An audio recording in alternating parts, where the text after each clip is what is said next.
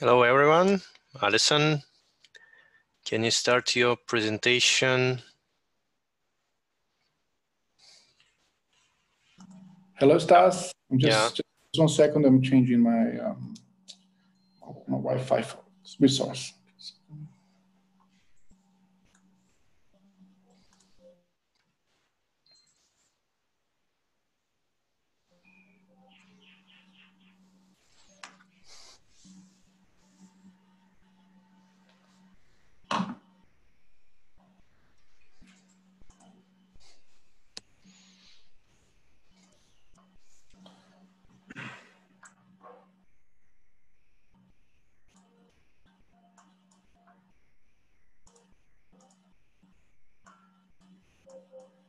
All right.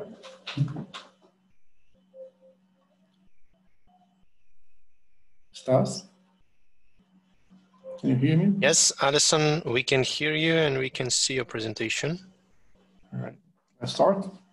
Yeah. Ok, pessoal. Bom dia. Meu nome é Alisson. Eu atuo, espero que todos estejam vendo minha tela, né? Se vocês não estiverem vendo, eu estou aqui atento ao chat da nossa apresentação, então vocês podem enviar informações aqui, ou perguntas, ou alguma observação. Eu vou tentar verificar, né, isso e conseguir dar um retorno aqui de imediato. Como eu falei, meu nome é Alisson, eu atuo pela Sixpro, sou consultor técnico da Sixpro, que é uma empresa que é especializada na área de conformação mecânica e tratamentos térmicos. E aqui no Brasil, a gente representa, então, o QForm. O QForm, que tem uma série de aplicações do ponto de vista de simulação computacional, né? Como vai funcionar? Então, eu vou fazer aqui uma introdução, vou falar um pouquinho sobre alguns processos e depois eu vou convidar o Danila, que vai nos falar sobre metodologias e alguns estudos de caso na abordagem da laminação via simulação. Por que isso? Nós decidimos fazer esse tipo de apresentação porque, primeiro, houve uma demanda, né? A gente foi demandado por alguns profissionais a falar um pouco da laminação. A gente vinha falando muito de forjamento, tratamento térmico, né? Outros processos, mas também da laminação. Então, eu convidei também o pessoal do QForm para poder completar e ficar muito bacana essa apresentação nossa, tá? Bem, eu chamei de utilizando o laminador virtual porque é o que se propõe, né? A simulação, né, o software é exatamente o nosso laminador virtual. Ao invés de eu ir para a prática direto, então eu faço a laminação no computador, analiso as respostas frente a parâmetros que eu vou colocar no processo, e aí sim é que eu vou fazer primeiro tryout, né, e de preferência, o primeiro teste, de preferência que esse teste já seja o definitivo na prática. Tá? Ok. A gente também, o QForm também faz outros processos além da laminação, mas aqui, por exemplo, forjamento a quente, forjamento a frio, laminação de anéis, que a gente não vai abordar aqui hoje, tratamento térmico, microestrutura do ponto de vista de cristalização, extrusão e algumas questões aí de ferramentas. Tá? Entrando na laminação já, a gente consegue fazer a configuração do processo. Eu posso considerar, para poder acelerar a minha simulação, o tempo de resposta que eu vou ter, utilizando uma cadeira, né, e fazendo uma cadeira por vez, ou eu posso, então, considerar várias cadeiras e elas todas interligadas e a chapa, né, passando necessariamente em mais de uma cadeira ao mesmo tempo. Existem uma série de maneiras de se abordar a simulação, dependendo do nosso objetivo, tá? De forma que a gente consegue ser simplista, tá? A gente consegue ser muito simplista e os mais rápidos, ou a gente pode até chegar a ser altamente sofisticado na nossa simulação. Só para poder nomear algumas questões, eu posso verificar comportamento plástico, elastoplástico, trocas de calor, uma cadeira ou várias cadeiras sincronizadas, encruamento, e quando eu falo encruamento, eu estou preocupado com a propriedade mecânica final, né? Recristalização, estou preocupado com a propriedade mecânica final, que a gente pode analisar, tamanho de grão, transformações de fases, distorções, trincas, né? Defeitos. E ainda o software nos dá a possibilidade de colocar subrrotinas. E é interessante que a gente fala, nossa, mas subrrotina eu tenho que programar. É muito fácil, porque utiliza uma linguagem até que nasceu no Brasil, que chama-se Lua. Então, a gente consegue fazer cálculos próprios de nosso interesse, específicos do nosso processo, colocando algumas equações. E isso é muito interessante, porque a gente consegue otimizar o software para as nossas necessidades. Eu vou mostrar aqui, para a gente poder ter uma introdução, eu vou mostrar primeiro de um perfil e depois de um plano, e aí a gente tem a exata noção do que é uma simulação. Tá? Aqui, já estou falando aqui da simulação de laminação de um trilho, né? A gente está na primeira cadeira, no primeiro canal dessa primeira cadeira, e mostrando de vários aspectos aqui, plástica e forma final aqui. Já estou no segundo canal, na primeira cadeira, né? A gente vê de cima aqui a velocidade e a gente consegue ver o formato. Ele vai alterando, na mesma cadeira ainda, já no quarto canal da mesma cadeira, você vê que o nosso lingote, o tarugo, ele vai ganhando forma, tá? Ele vai ganhando forma durante essa simulação. Tensões aplicadas na região de deformação plástica, né? E aí o formato geométrico aqui da nossa peça.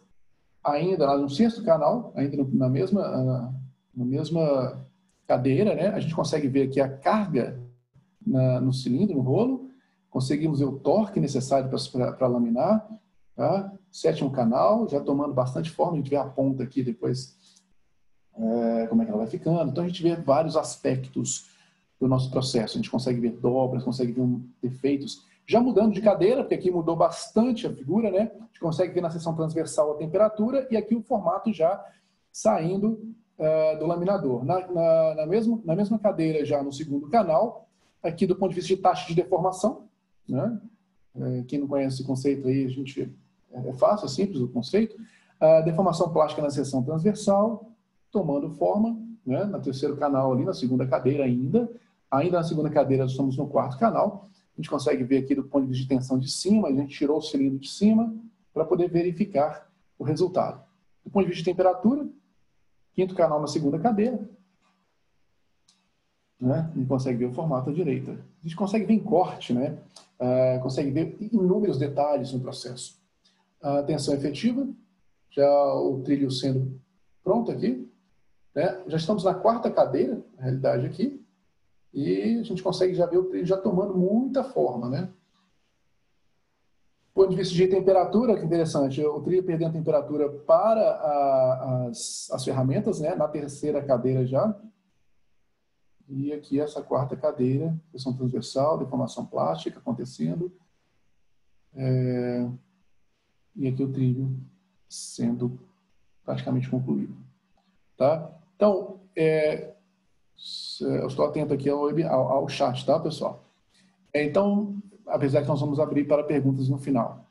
E para poder mostrar uma segunda demonstração, né, da laminação de planos. Então, vamos ver aqui.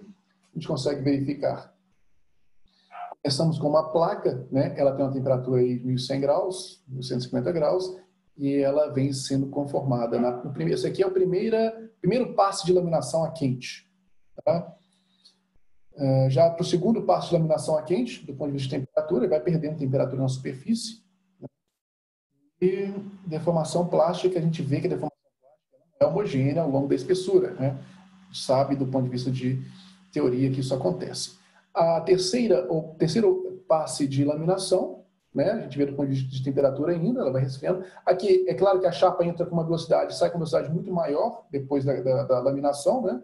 Consegue ver a questão de velocidade também. Já no quarto passe de laminação,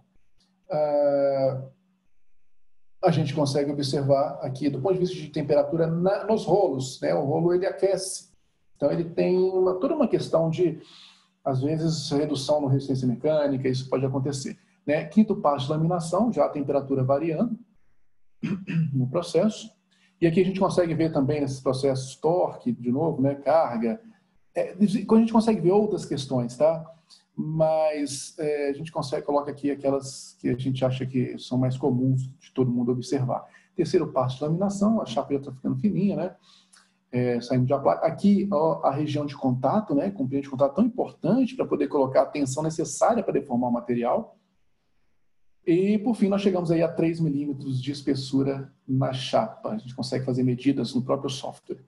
aqui essa chapa já perdendo calor, tá? Então aqui foi só para poder fazer uma introdução e eu vou mostrar para você o seguinte: para fazer essas simulações, eu preciso considerar o comportamento do material. Isso quer dizer o seguinte: eu preciso considerar a relação de tensão e deformação do material. Chamo de curvas de escoamento, né? Tem gente... Eu entendo como curvas de escoamento e cada uma. Então, assim, a gente tem... O software precisa considerar as curvas a temperaturas diferentes, porque ele resfria, ele aquece, né? Então, aqui, por exemplo, eu tenho curvas a 800, 900 graus, 1000 graus. Essas aqui estão a 1100 graus. Você fala, poxa, mas a 1100 graus eu estou com 1, 2, 3, 4, 5, 6 curvas para uma temperatura só? Por quê? Porque o material, ele muda de comportamento com a temperatura, mas ele também muda de comportamento com a velocidade de deformação, ou com a velocidade de laminação. É a velocidade com que eu deformo o material, ou seja, a gente chama isso de taxa de deformação. Então, sabe que para uma mesma temperatura, estou considerando 6 taxas de deformação distintas. Mas se o meu material tiver a 1100 graus, 1050 graus no meio, com uma taxa de deformação de 0,5, pois não, o software faz a interpolação, né? Então, vejam, é importantíssimo ter um material bem definido, as suas curvas de escoamento, com variação de temperatura e variação de taxa de deformação, para a gente, então, fazer um cálculo legal. E o QForm tem um banco de dados muito bom para isso. E nós temos maneiras também de prever materiais para usinas, por exemplo, siderúrgicas, que são materiais que, quando você começa a mexer na composição química, a gente consegue também prever isso daqui. Esse é um outro assunto, acho que é um assunto para um outro webinar. Aqui eu estou mostrando um 100 porque quando eu falo assim, vamos falar de planos, vamos falar de complexidade, a gente pode buscar essa complexidade, a gente pode simplificar o complexo ou pode tentar imitar o complexo, né? Vai depender da aplicação. Aqui o 100 por exemplo, eu tenho cilindros, 20 rolos. Então eu tenho, por exemplo, de trabalho, primeiro intermediário, segundo intermediário, cilindros de encosto. Então a gente tem uma série de questões. Mas é importante que a gente consiga trabalhar na simulação, elas nos dão o resultado que a gente precisa. Então, plano de passes, eu vou trabalhar para poder aprimorar isso. As reduções, as velocidades sincronizadas, se forem mais de uma cadeira, se for reversível, eu vou sincronizar tanto a entrada quanto a saída, a laminação, trações à frente e à ré, tensões residuais, camber, que é o formato final da chapa, ondulações, trinca de borda, defeitos internos, sabe? Fluxo de emulsão e óleo, temperaturas diversas e até a ferramenta. A gente pode analisar uma série de questões. E não dá tempo da gente falar de tudo aqui agora, mas é muita da possibilidade. E cada planta vai precisar trabalhar de acordo com as suas necessidades. Tá? Dando um exemplo rápido, peguei aqui um cilindro de 100 milímetros de diâmetro, uma chapa de 3 milímetros sendo reduzida para 2 milímetros, um aço carbono baixo carbono, tá? Aqui um exemplo em 3D, saindo. Então a gente consegue ver tensão efetiva na zona de deformação plástica, deformação plástica aqui, né? A gente sabe que ela varia, que a chapinha, né? Então não está variando tanto, mas ela varia. A temperatura, olha que interessante, ela passa aqui, ela perde calor para o cilindro, perde, mas se chapa fina com cilindros menores, a gente tem um aumento significativo da temperatura no antes mais fria, depois aquecida, né? A gente consegue ver neste processo mesmo, esse processo aqui, a gente consegue verificar a carga de laminação, no caso em torno de 8.000 kilonewtons, torque, também a gente consegue verificar o torque no processo em função do tempo, né? E só para dar um exemplo aqui, o que a gente viu aqui antes, esse carga de laminação em azul, eu peguei e aumentei a força de atrito, aumentei o coeficiente de atrito, como se você estivesse reduzindo o fluxo de emulsão ou de óleo, ou então aumentando a rugosidade, sabe? Quando você acontece, olha só, houve um aumento na carga de laminação. Embora, claro, a chapa tenha aquecido, foi mais, nesse caso, foi mais sensitivo aqui a questão do aumento no coeficiente de atrito, ou no... Além disso, do mesmo jeito, eu observei também a temperatura. Antes eu tinha um atrito de uma maneira, a chapa ela entra no laminador a 20 graus, aí ela se deforma e se aquece, né? E chega a uma temperatura de 260, 70. Quando a gente mexe no atrito, nas condições entre chapa e ferramenta, a gente vê que houve um aumento aqui, ó, de temperatura. Isso também pode ser trabalhado. durante o processo. Olha que interessante também, assim, alguns exemplos. Nesse mesmo processo, a gente vinha com a carga de laminação e eu decidi, no meio do processo, colocar trações à frente e trações a ré no processo. E isso reduziu a carga de laminação, né? Facilitou o processo de laminação. Isso pode ser trabalhado, tá? Trabalhado como antes no meu laminador virtual, que é no processo. Bom, eu até esqueci aqui de ligar minha câmera. Não sei se... Bom, independente.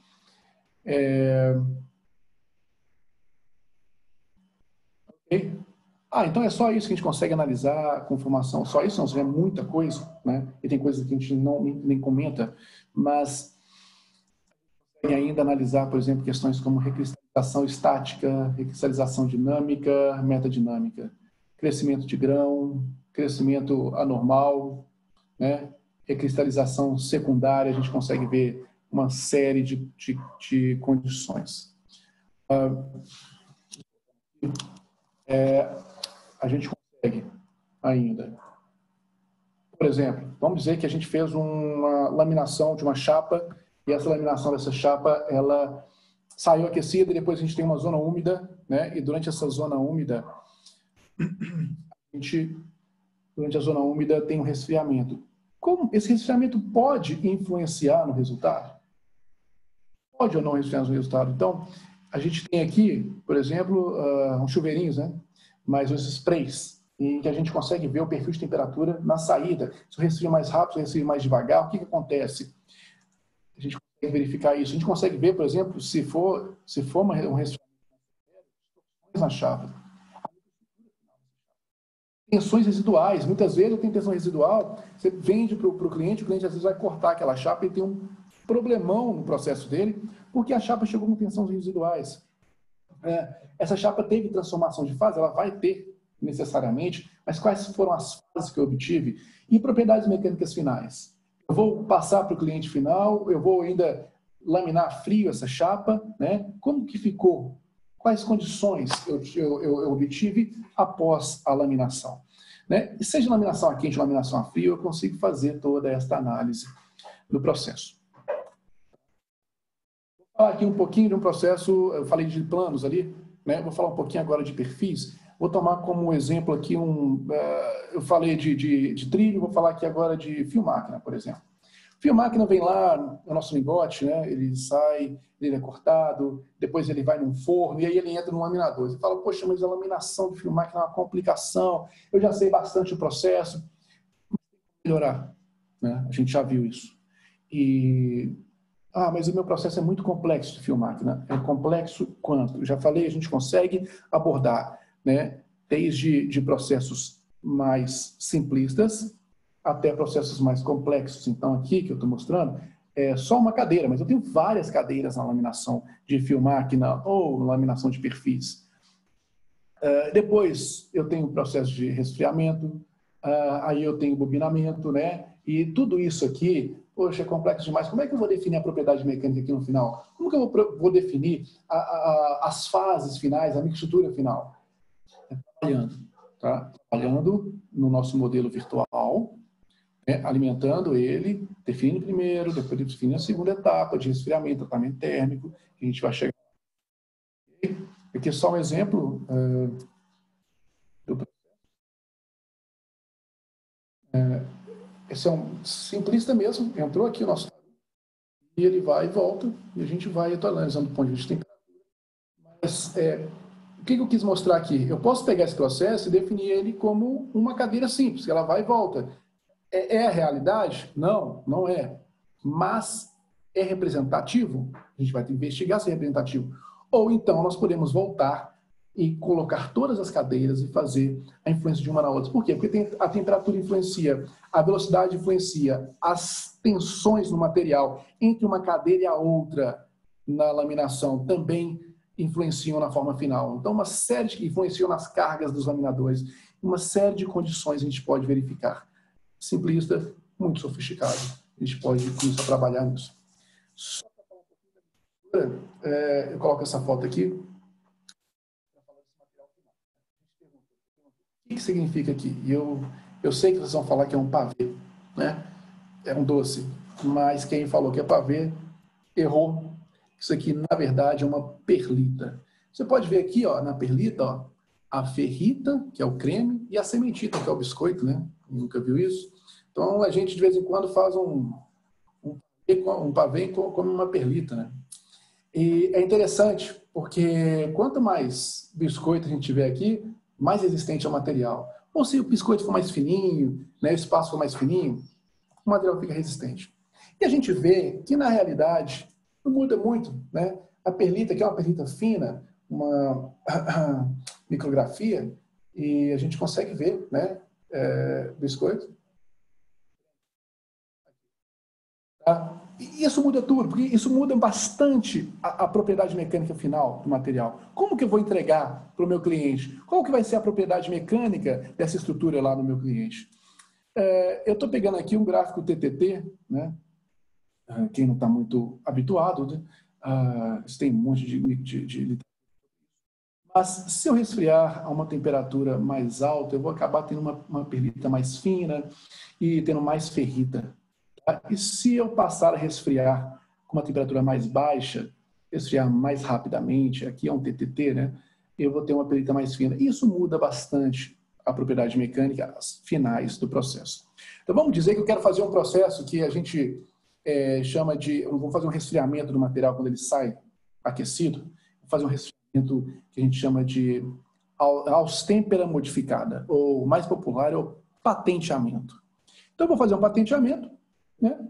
Só que é claro que o patenteamento teoricamente teria que resfriar rápido, deixar um tempo, né? E eu ia ter perlita fina.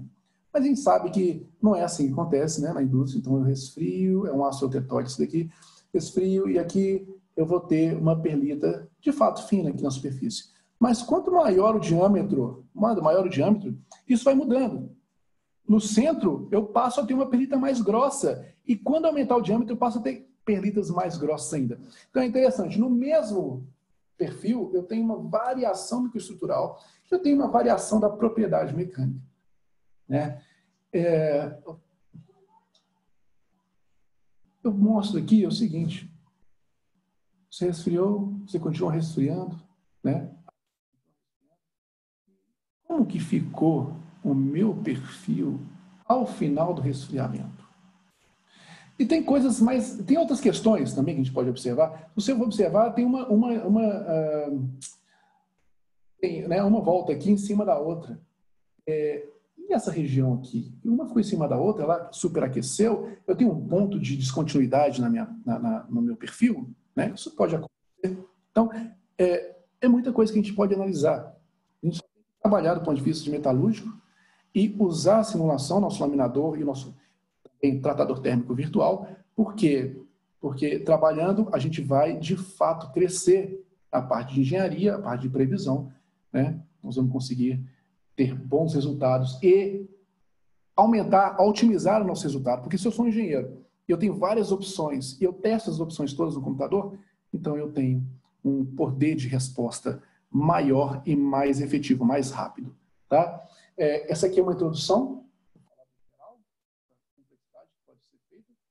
Vou convidar aqui agora o Danila para falar de estudos de casos para a gente e das metodologias de simulação, quando você pega a simulação e de fato faz essa simulação. Tá? Queria chamar a atenção para o seguinte. Aí, no Zoom de vocês têm esta barra, parecida, e tem ali um botão de interpretação. Tá? Vocês podem manter em inglês, então vocês vão escutar o Danila falando, ou vocês podem passar para português. No caso, vai ter uma tradução simultânea em português. Vocês fiquem à vontade para selecionar a língua em que vocês querem agora. Uma coisa interessante, se você quer ouvir só português, mantém aqui. Se você quiser ouvir o inglês e o português também, isso, quando eu estiver falando em português, o inglês vai acabar sendo mutado automaticamente, mas se você quiser ouvir os dois ao mesmo tempo, né, com prioridade ao português, vocês podem desmutar o áudio original. Porque o áudio original vai estar em inglês e o nosso áudio aqui de intérprete vai estar em português. Então, deem uma olhada aí. Se vocês quiserem passar para o português, fiquem à vontade, tá bom? Danila?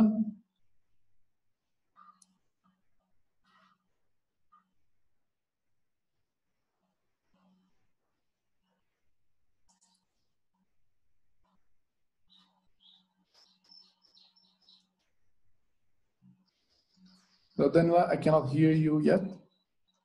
Not yet.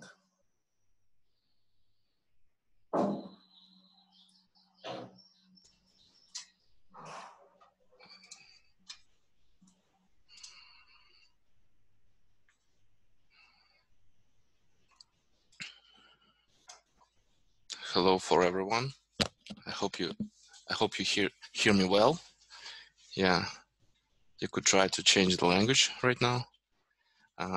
Okay, I'm going to start. My name is Danila. I'm engineer of technical support department in QForm. My presentation will be about simulation of the processes widespread in tube production. Presentation have 3 parts. First part is about specific of the simulation of the rolling processes. Second one is about flat and reverse rolling simulation. And the last one is about simulation of the seamless tube production. But before we start, let's see on the place of the simulation in the chain of product manufacturing. Basic chain looks like this: technology design, tool production, technology checking on real equipment or on real rolling stand, then optimization or modification of the tools or technological parameters to avoid some defects and limitation, and checking again. In the modern approach, we replace the stage of testing and modification in reality on testing and modification on computer. This approach could be suited to design of the new technology and to optimization of existing technology. Yeah, we replace the stage of testing and modification on reality, on testing and modification on virtual stand, on computer. We could modify and optimize a lot of things. We could avoid some defects in the final product. Defects like wrong shape of the product, lapse, overheating or overcooling, and not filling. Also, we could optimize some technology parameters like material scrap reducing, and also interesting for rolling technologies, power parameters of the process. So let's start and talk about specific of the simulation of the rolling processes.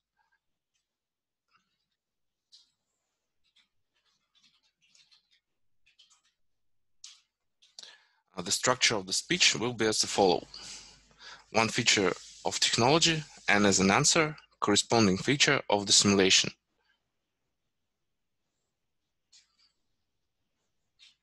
The first feature of the technology is local contact area.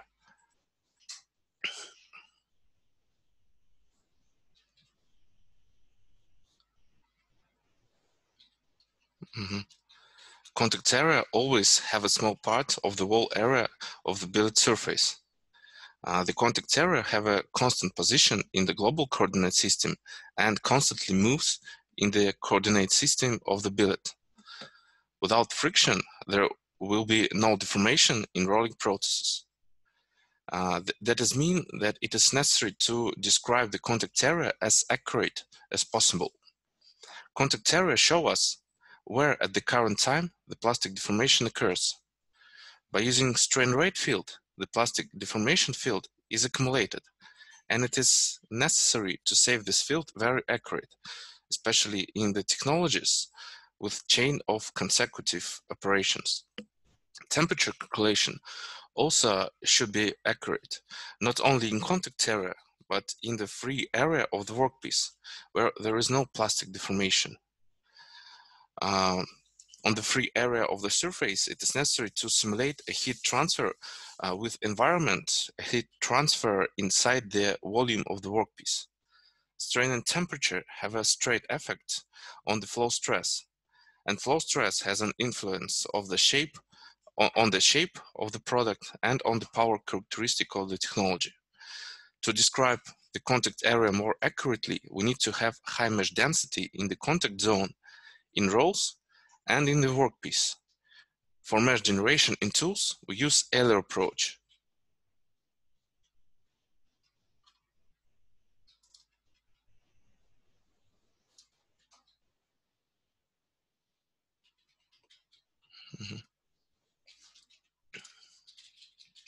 Mesh in the tools generates with a high density only in the contact area. During the simulation, the rows do not rotate, but velocity transmit to the workpiece like from the rotational tools.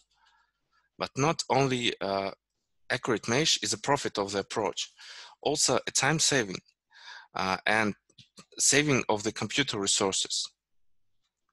The side effect of the Euler approach is a saving time on the mesh generation.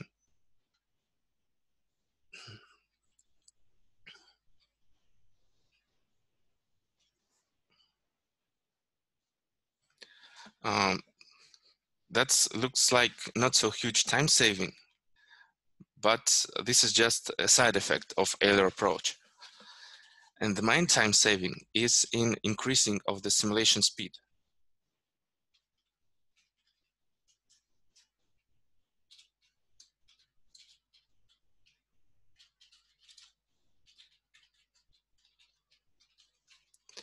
On this slide is an example, a simple example with a comparison of the time calculation. First upsetting with fine mesh only in contact area. Second one with the finite mesh on the wall surface of the tool. You could see the difference in the time simulation between these examples. First one is 1.5 minutes and the second one is about 4 minutes. So we have good tools mesh and we need to have a good workpiece mesh. All we have to do is to make a small mesh in the whole workpiece. But if we make a small mesh in the whole volume of the workpiece, the calculation time will be huge and the calculation will lose any sense. Furthermore, in most of the volume of the workpiece happens nothing. I mean, there is no plastic deformation in the most part of the volume. Only heat transfer with environment and heat distribution in the volume of the workpiece. Therefore, we divided workpiece mesh on 2 meshes.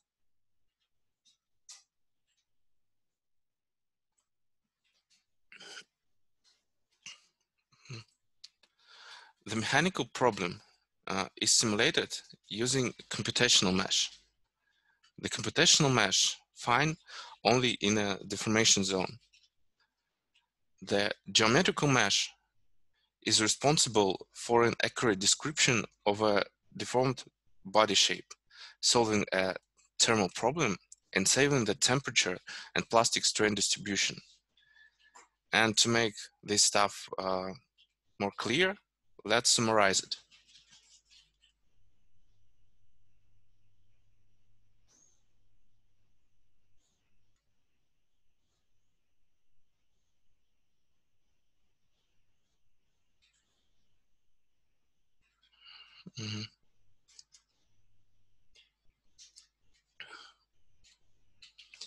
Computational mesh is responsible for the accurate description of the contact area and for the calculation of the strain rate field. The geometrical mesh is responsible for the saving of the time field, strain field distribution, for the temperature field distribution, and for the thermal task calculation. Also, geometrical mesh is responsible for the description of the final shape of the product.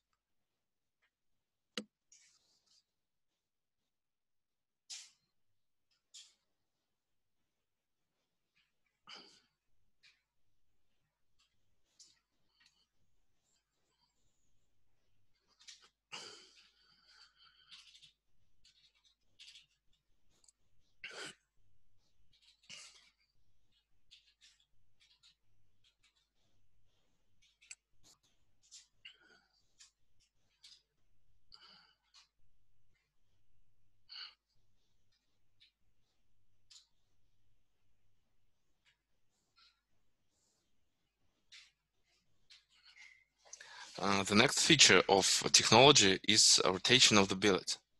Sounds like not something really special, but for the finite element method simulation, it could be a problematic task.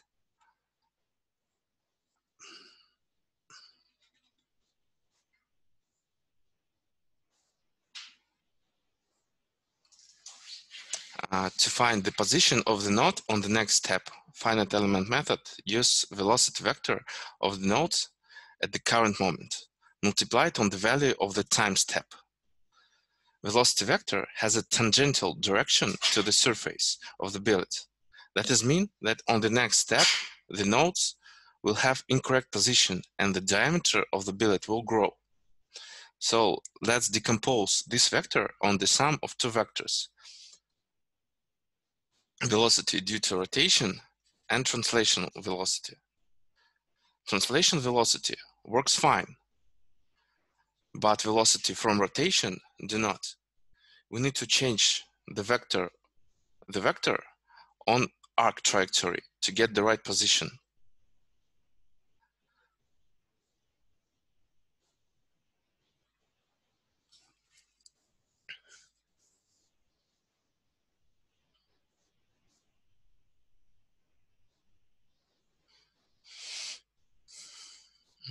So as we start to talk about trajectory of nodes, let's talk about arc trajectory of nodes in contact with rolls.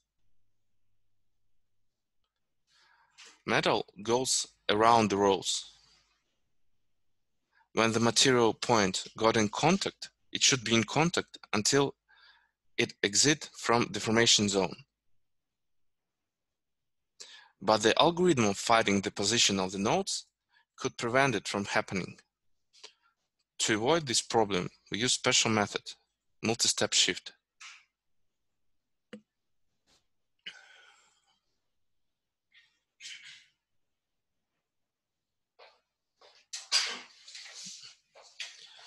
We divide one simulation step on a few sub-steps. And on each sub-step, we additionally find the velocity vector and position. But on these sub-steps, we do not calculate other fields to save the simulation time. Gray line is a real trajectory of material point. Red line is a trajectory of node using conventional method. And green line is a trajectory of node using multi-step shift equal 3, and this trajectory much closer to the real trajectory.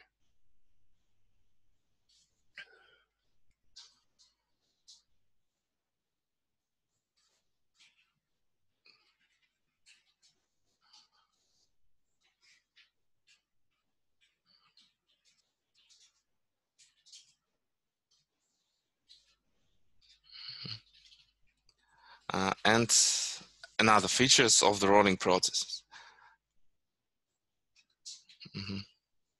To start the process, we need to push somehow the workpiece into the gap between rolls. For the convenience of the simulation of the technology with chain of operations, better to hold the workpiece from the vertical and horizontal displacement. That means we need to stabilize somehow the workpiece after the rolls. Also, the kinematic of the rolls, of the tool's motion, are very similar in such processes, and the description of this motion could be simplified.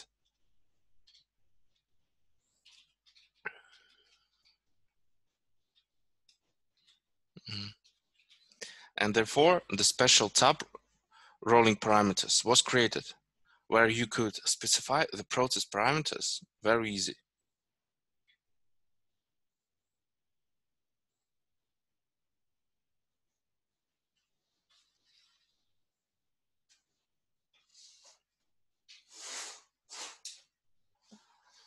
To push the workpiece in the real process, we use driven rolls like this red one on the picture or something else.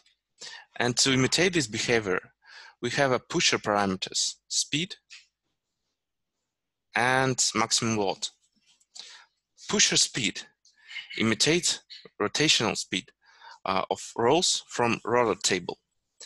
Pusher load imitates a load of friction created by rolls from roller table.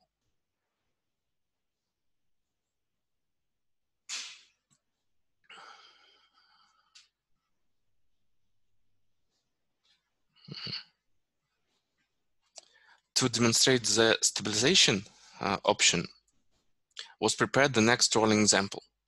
2 rolls with the same rotational speed, but with different diameters. With activated stabilization option, the workpiece is almost flat. But without this option, the workpiece was banded in the top direction. To prevent such bending, some guiding tools are applied in real processes, but adding such tools in simulation will increase the simulation time. And for the convenience of simulation of the chain of consecutive operations, better to use stabilization option.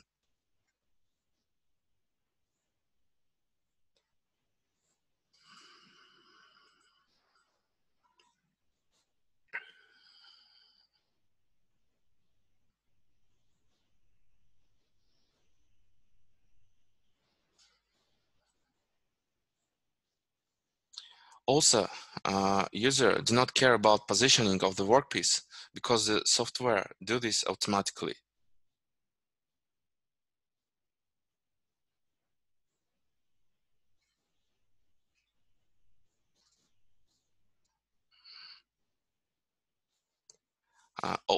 All tools have a strict kinematic. Motors driven rotation or free rotation or without any motion. And to describe the motion of the tools, it's necessary to give a name to the tools, and specify the rotational speed for some rolls.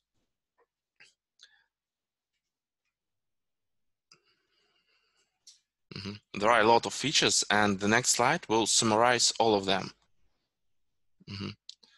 Local contact area, rotation of the billet, and other specific features of the process.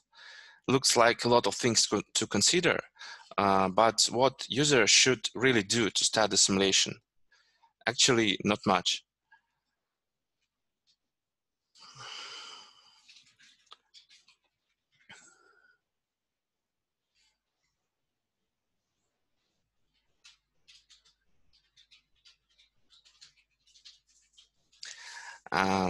And what is user should set to start the simulation of the flat or reverse rolling? It is necessary to prepare the geometry for simulation, specify workpiece parameters like material name, like material and initial temperature of the workpiece, set a few rolling parameters, and specify the table of rolls motion. All other features will be applied automatically. And workpiece parameters are a common thing for all simulations. Depends on the technology, we could use longitudinal rolling module or reverse rolling module.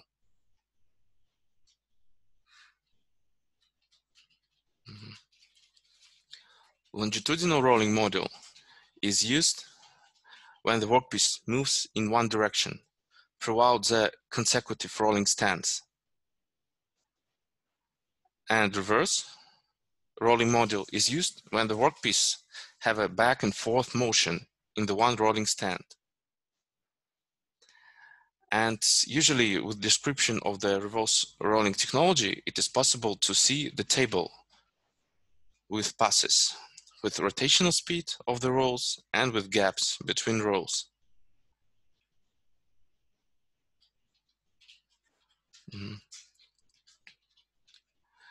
Example of longitudinal rolling with consecutive rolling stance. During this process, the workpiece could be in contact with a few rolling stands simultaneously. And let's see the animation of this process.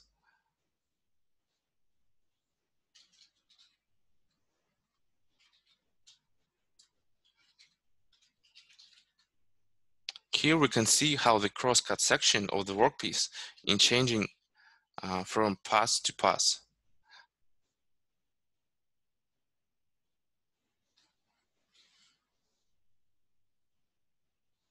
Mm-hmm.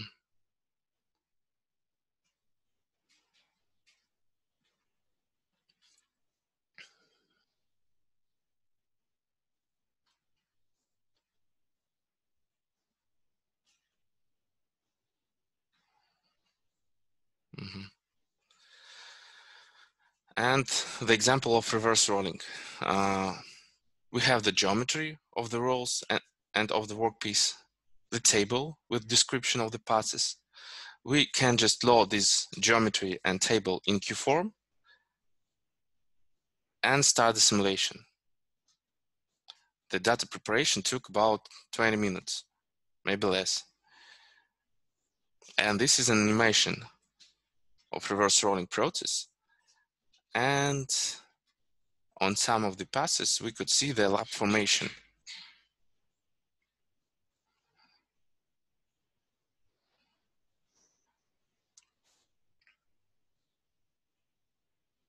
We could see the formation of defect, which also called like crocodile.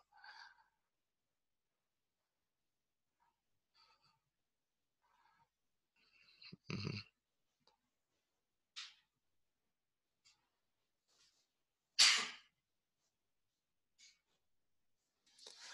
And this is an example of reverse rolling with a few rolling stands. First rolling stand, then next, the different geometry, and also a few passes with different geometry. Mm-hmm.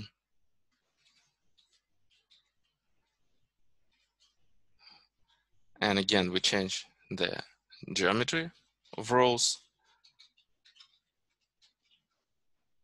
And the last one. Mm-hmm. And the last part, this is a seamless tube production. There are two main types of the tubes separated by methods of production. First one is a welded tubes, and second one is a seamless tube. And exactly about seamless tube production, we will talk further. Rolling of the tubes do not end at this stage after the cross-roll piercing, after the stage of obtaining a sleeve. After we get the sleeve, could be a lot of different variants of the further treatment.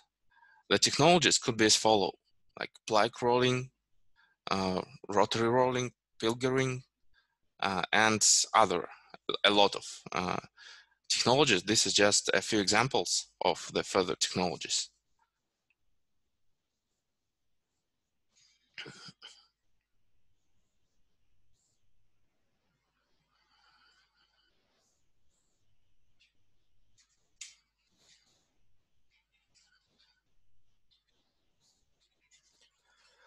And that is just a few technologies was simulated in QForm.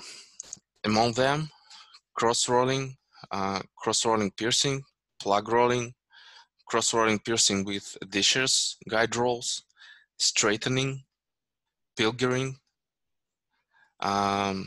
Looks cool, but how to prepare the project for simulation? Again, what we need to do here.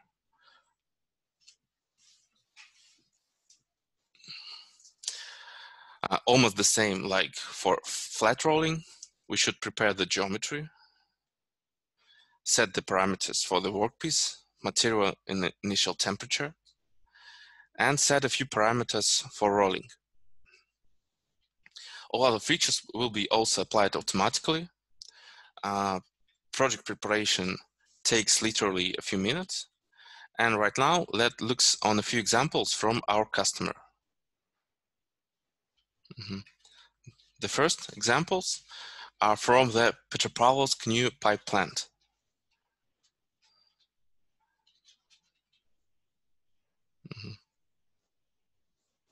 Mm-hmm. This is an example, rotary rolling, when the mandrel have a translation motion and a free rotation due to friction with tube.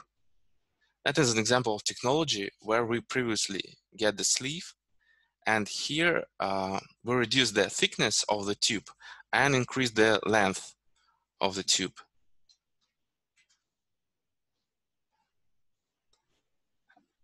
And here shows the temperature field. Next example is cross-roll piercing with rotation, with rotational support rolls. In original technology, there was a problem with thin wall tube. There was a poor secondary grip, and after the modification of the technology, where the shape of the rolls and mandrel was changed, we increased the maneuverability of the piercing mill setting and better secondary grip. On this animation, probably difficult to see the difference between this technology, between shapes of the tools and relative positioning of the tools. But you know that even a small changes could have a huge impact on the result in cross-rolling piercing.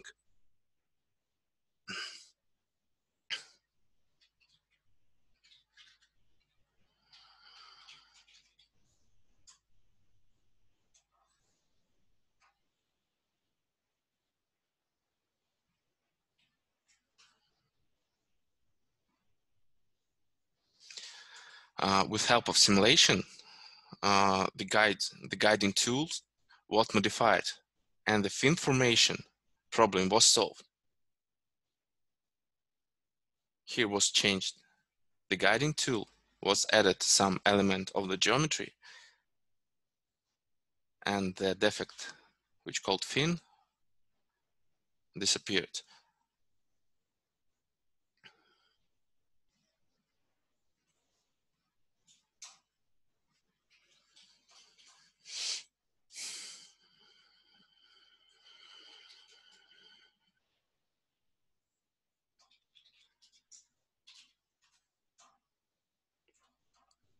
The engineers from the plant made a verification of the power parameters in simulation and in real process.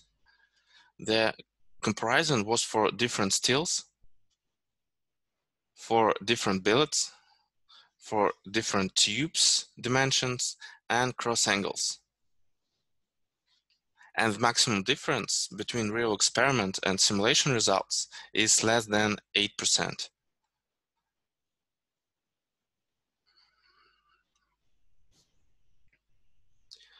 Also, the engineers verified the geometrical parameters of the workpiece during the simulation, and the maximum difference between the real experiment and simulation results is less than 5%.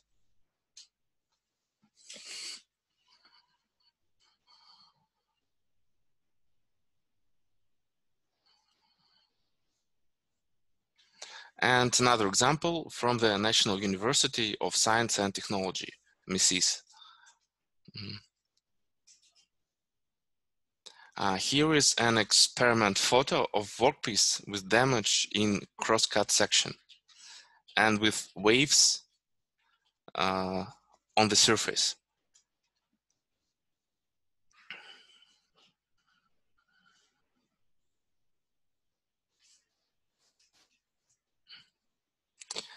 Damage was predicted by using modified Cockcroft-Latham criterion, and we can see the maximum values of the damage field right on the radius of the real crack. On the bottom picture, we could see it on the bottom 3 pictures. And also on this radius, also we could see the maximum temperature during this process. This is the main, this is what the main reason of this damage. So thank you for your attention. If you have any questions, please ask me, and I will try to answer.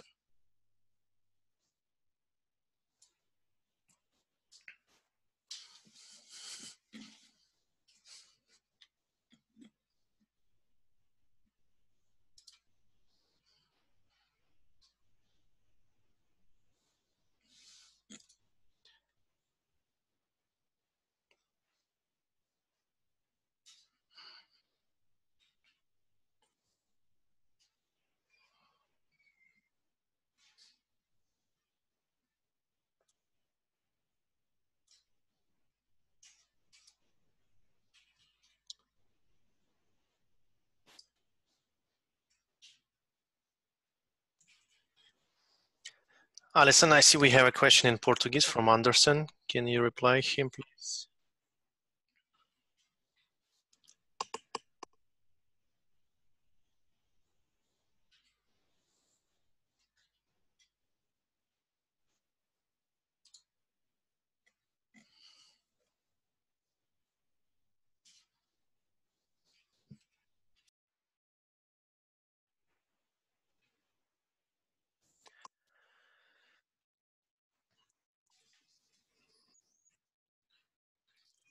Yes, yes, yeah, I can hear you, Alison.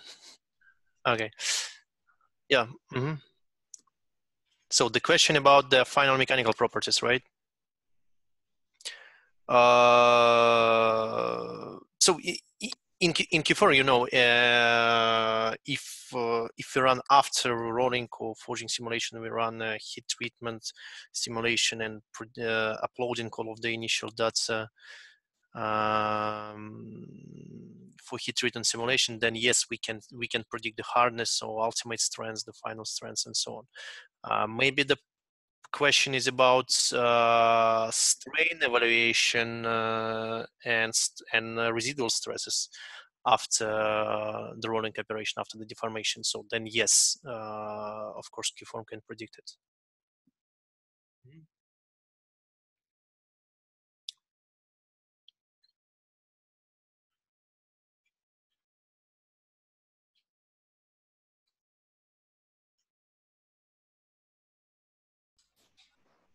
I could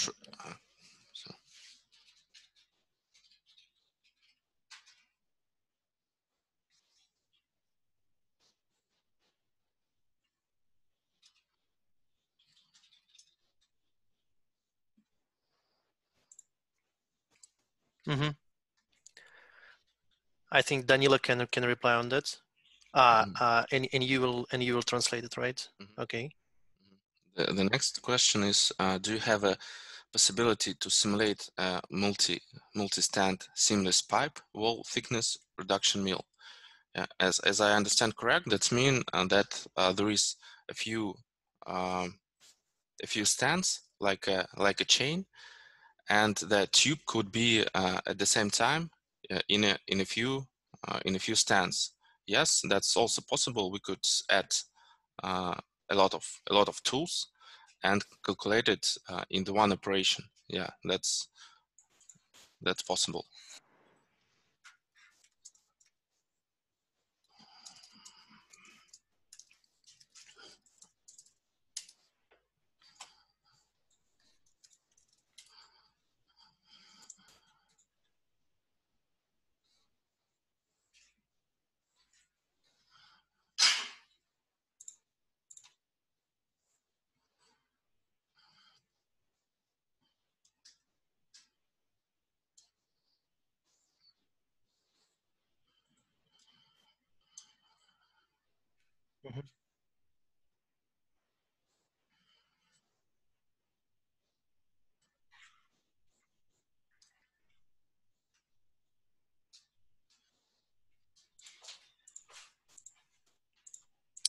Daniela, can you approximately tell us about the CPU time hardware and for some simulations you have shown us during the presentation? For the hardware? The shape rolling, for example, the case where you showed the rolling from rounds to oval shape and so on. What was the longitudinal rolling? What was the time simulation?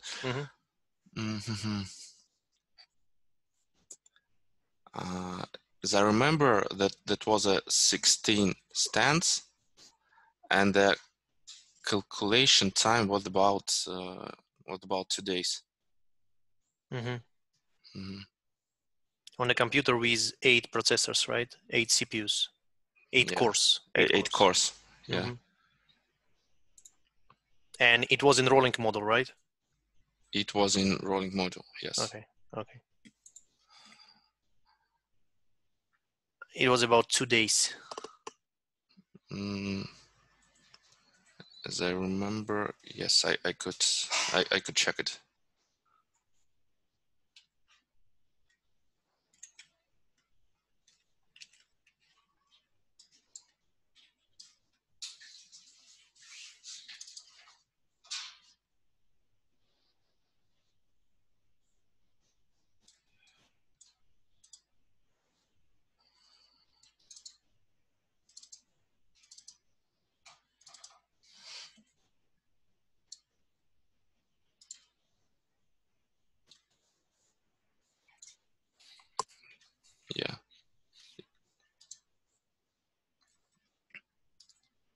Yeah, even less than 2 days, 40 hours.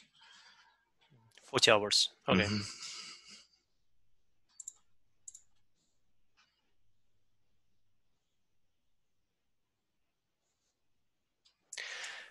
Okay, we have another question about Daniela about the reverse rolling. Can you show the example of reverse rolling? And the question is about how can we assign the table of the gaps between rows?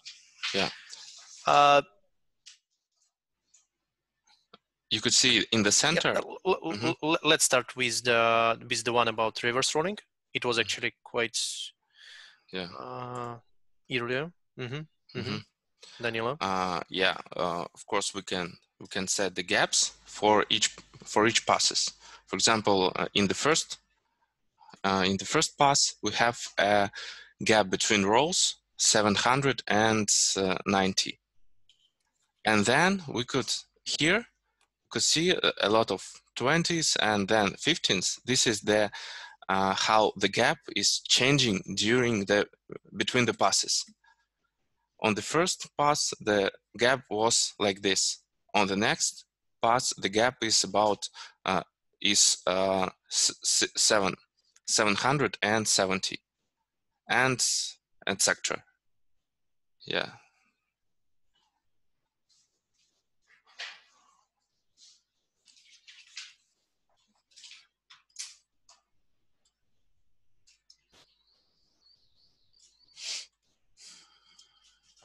During the same pass. Oh, during this.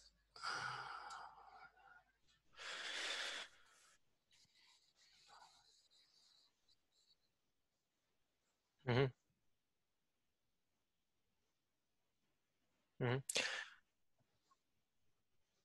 believe that we assume that a roll is has the stationary height, has the stationary coordinate of the axis during the one pass, but between passes, of course, we can change we can change it. Okay.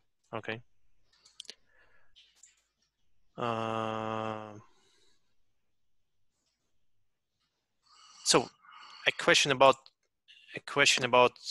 preferential crystallographic orientation. The question goes to the microstructure and phases transformation simulation in QForm. So a bit far from today's topic, but I'm not sure about preferential crystallographic orientation, but yes, in QForm you can simulate grain size, you can simulate static, dynamic, and metadynamic recrystallizations and check this information. Okay.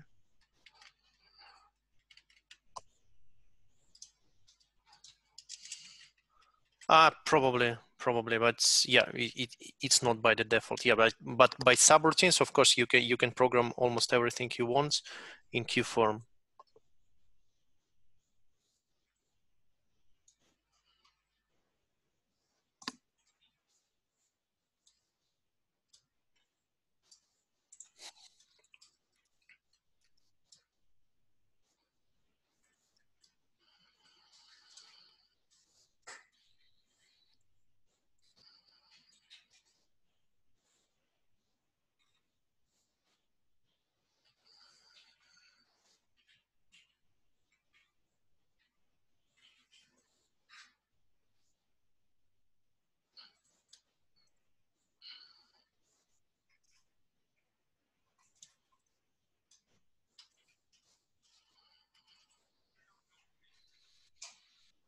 Okay.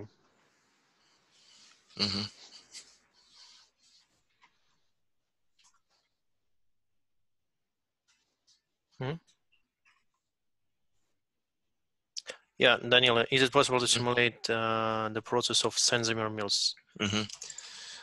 If I understand correct, what does it mean? Sensimer mills. That means the mills with a lot of rows to which help to avoid the bending of the rolls.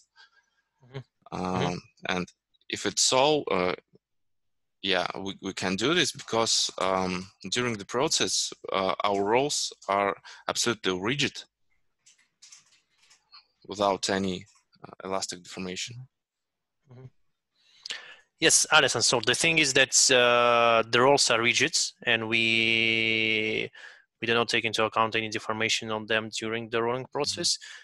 So then, yes, we can simulate the process in Senzimer mills.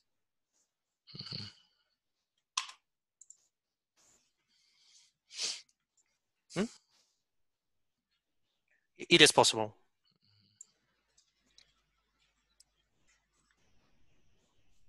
Oh, okay, it is in English. Okay, we don't need to do. Okay.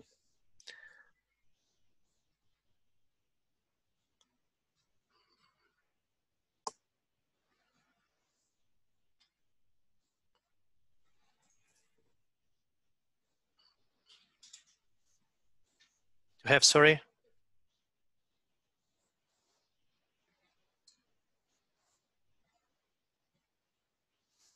No, no. No. Of course, you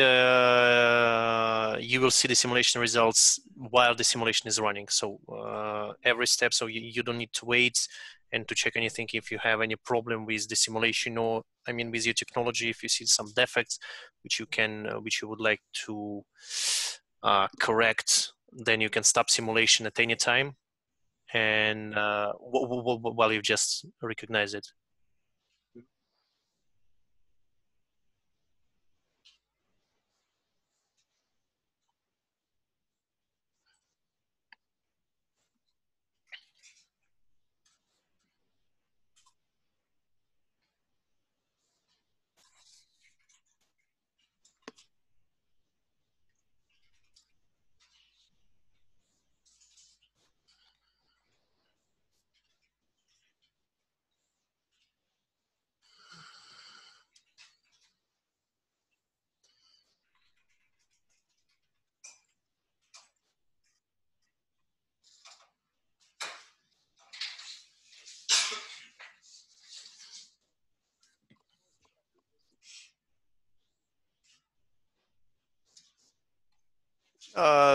No, so just, yes, it is possible.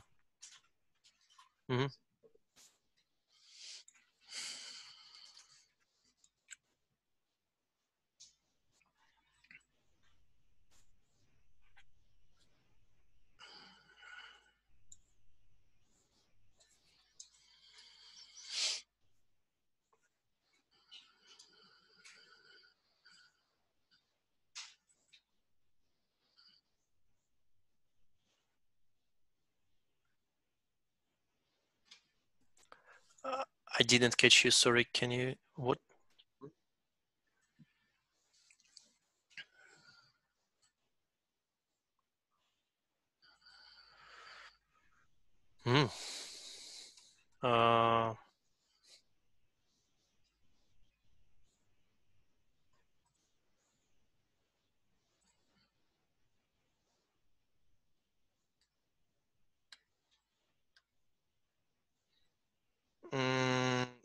Between sheets or between sheet and roll?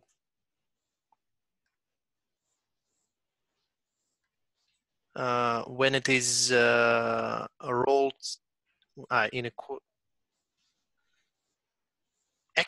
actually friction between so the I mean the self-contacting friction is taken into account into this into QForm. So if the workpiece touches itself, no, actually we use here this complicated question. So if it can be described a bit better, right, a bit more clearly, then we will be able to answer.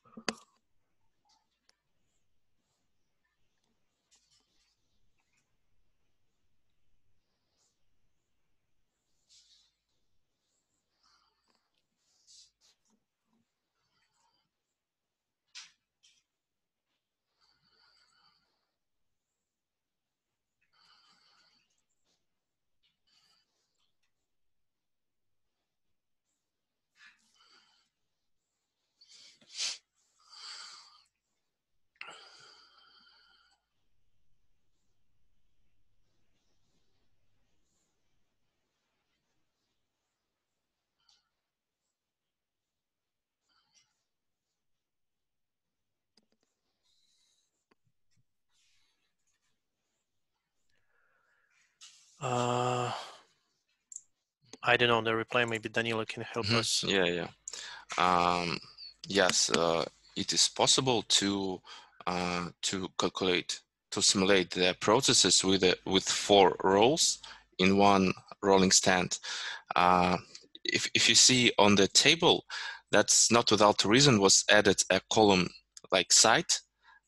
That means we could set the speed rotation for the two side rolls, because usually top and bottom rolls could have a different velocity, different speed of rotation, and side rolls usually have the same rotational speed. Yes, that's possible also for the reverse rolling to use at the same time, and vertical and horizontal rolls. Mm-hmm.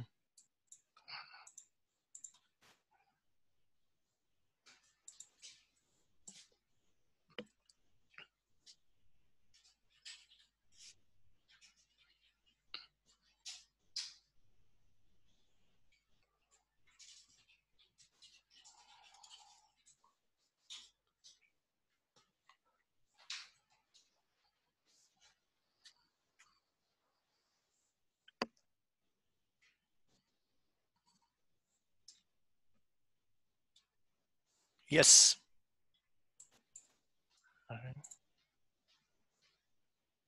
Sure. Of course, we will do this.